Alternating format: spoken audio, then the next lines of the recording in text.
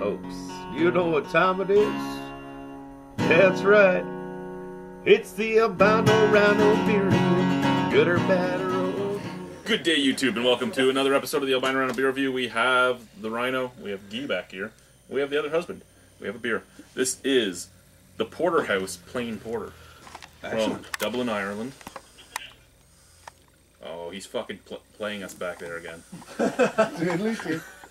Anyway, 5% alcohol. If I can open it. It's not wax covered, is it? If it's wax covered, we have time. Oh, it's one of those. He pulled the pin. Mr. Grenade is not our friend once you pull the pin. You seen that shirt?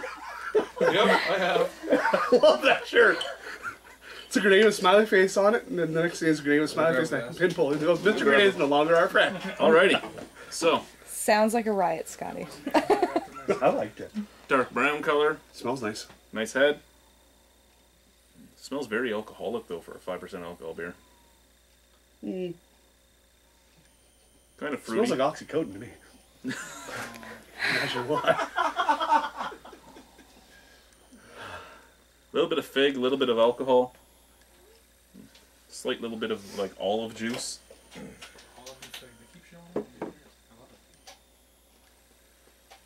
Oh. What do you think there, Frenchie? Chocolate and lime. Chocolate and lime. You put the lime in the coconut and shake it all around. Coconut too. How have they been living with you for a week? Drug into his coma. There's a lot to be said for it.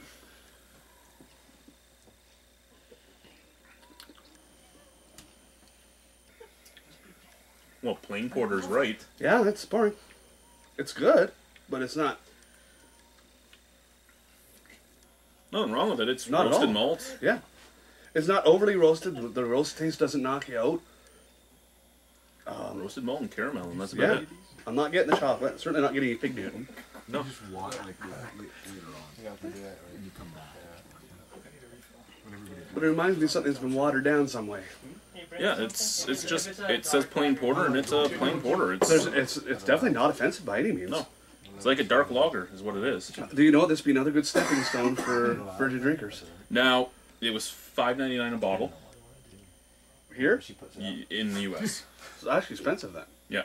Yeah. So, because it was $5.99 a bottle, I'm just going to give it a 6 because there's nothing wrong with it. Yeah. But I'm not ever going to spend $6 on this again.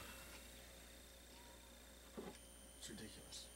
I'll give it like a You're 7. ridiculous. I like it. I mean, for what it is, for being a plain porter with no... But I've gotten so used to when I've had the porters here with them being vanilla porters or so many other different surprisingly wonderful flavors. Yeah, I'll give it a 7. It is what it is. I like it. I'd maybe buy it. Maybe not. I'm not a big fan of smoky flavors, so I would go with 6 as well. 6 out of 10. Alrighty, 6, 6, and 7. Porterhouse Plain Porter. Bye.